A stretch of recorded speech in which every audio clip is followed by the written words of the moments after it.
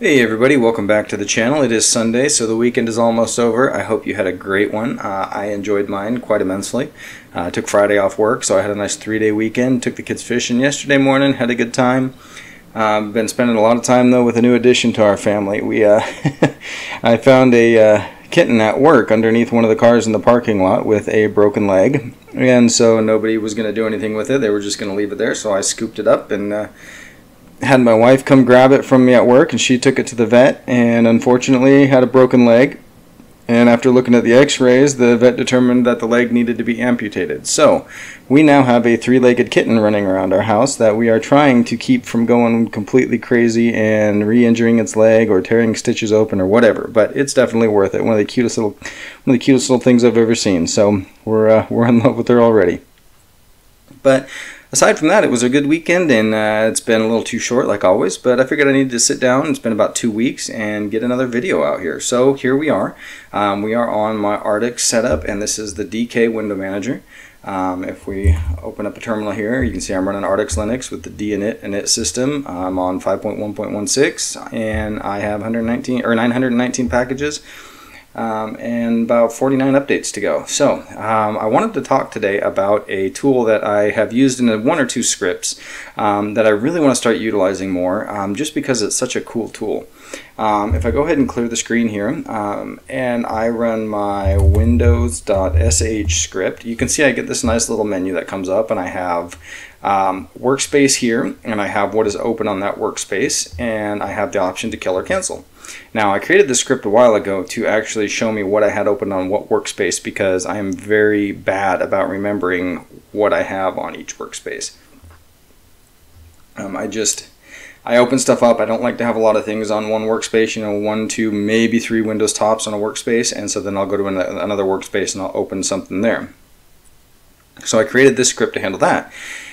And in doing so, I used this tool called WMCTRL. So if we escape out of there and we man WMCTRL and hit enter, you can see it is basically just a tool that interacts with compatible X window managers. EWMH and NetWM compatible window managers. You can do anything from getting information from Windows to raising Windows to minimizing Windows. You can close Windows. You can do all kinds of stuff. I highly suggest you go ahead and install it. It should be in your repo. It's WMCTRL. And go ahead and take a read through the man page. There's a lot of information here, and there's a lot of different flags you can use. Right now I use the WMCTRL-L flag to list what's open on what workspace. That's how I get that menu. But today I want to talk about another flag that WMCTRL uses that has kind of made my workflow a little bit better. So let's go ahead and close that real quick, and I am going to go ahead and launch the Brave browser. Now you can see I've got Brave browser and I've got it launched on workspace number 1. Now there's a lot of tools that I use, like my terminals and stuff like that, that I want as many of them open as possible. When I'm using a terminal, I usually like to leave a terminal open and run my commands in that, and then if I need a terminal again, a lot of times I can open one up and not be concerned about it. I really don't care how many terminals I have open. I have scratchpad terminals, I have regular terminals, I got all kinds of stuff. File managers, same way. Open the file manager, being in one directory, and then one file manager, open it up again in another directory. So there's certain things that I don't mind having multiple instances of running on my system. But there are some things that I do. I don't want 5 different web browsers running with a single tab open on each of them. I can use tabs in web browsers, and I can only have one instance open. Well, like I said, I tend to forget what I have open on each individual workspace, so a lot of times I'll have 3 or 4 web browsers open, because I'll open one and I'll move to a different workspace and I'll be doing something, and then I'll have to, I need to get into the web, and I'll open another one and forget that I had the one open, and then before you know it, I've got all my tabs or all my workspace is full, and I've got 5 or 6 different web browsers open. And that becomes kind of a hassle, because then you got to figure out, okay, which web browser did I have which tab opened on. So what I've done here is, if we go over to workspace 2, let's go ahead and launch the terminal.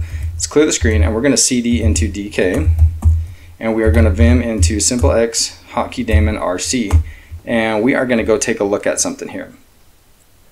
Now you can see I've got my key bindings all set up here, but if we scroll down, and actually let's just do a search for Brave and hit enter, you can see right here from my web browsers and Brave and Firefox, I have Alt plus Shift plus B to launch Brave, and Alt plus Shift plus A to launch Firefox. Well, what do I have going on here? I have WMCTRL-A Brave, and then 2 pipe symbols, and then Brave. And same goes for Firefox. I have WMCTRL-A Firefox, 2 pipe symbols, Firefox. What is going on here?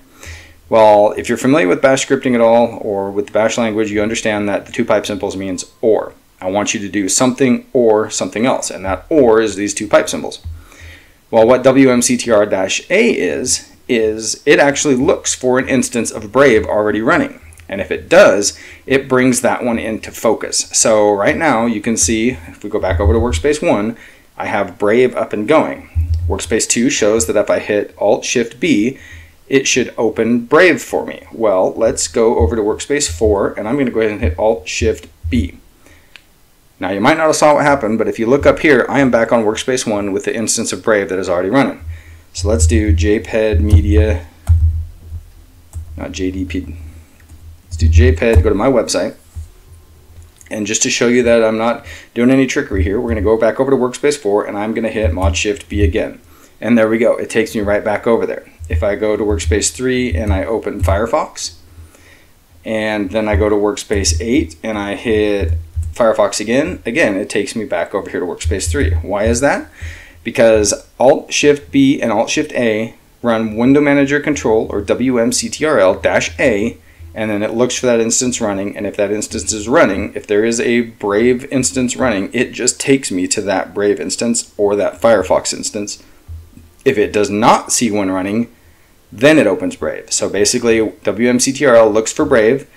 If it sees it, it takes me there, or if it doesn't see it, it opens it. So just another way to keep me from having 15 different instances of Brave or Firefox or something running. I can use the WMCTRL command or tool, and it will take care of that for me. So I just thought that was kind of neat. I just kind of wanted to show you that. And if you aren't using WMCTRL for things, I highly suggest you check it out, because it is a very handy tool. Whether you use it or not, it's something that's really cool to play with and just kind of learn how you can handle and manipulate windows in an X window system. You can't use it in Xorg, in Wayland. But in a X11, it will handle your window manager windows, and you can manipulate them how you see fit.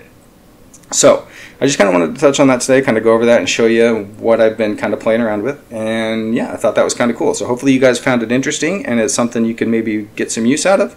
And I hope you enjoyed this. So I hope you guys have a great rest of your day, a great rest of your weekend. Enjoy the few hours left before the beginning of the work week, and just stay safe. All right, everybody, have a great weekend. God bless.